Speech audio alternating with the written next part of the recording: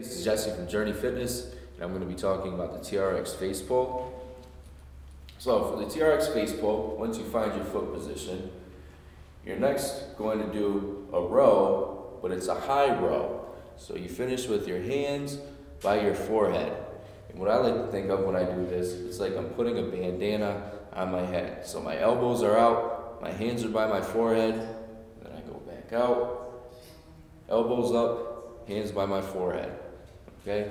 Keep your body in position, hips not too low or too high, hands by your forehead, elbows out and up. TRX face pull.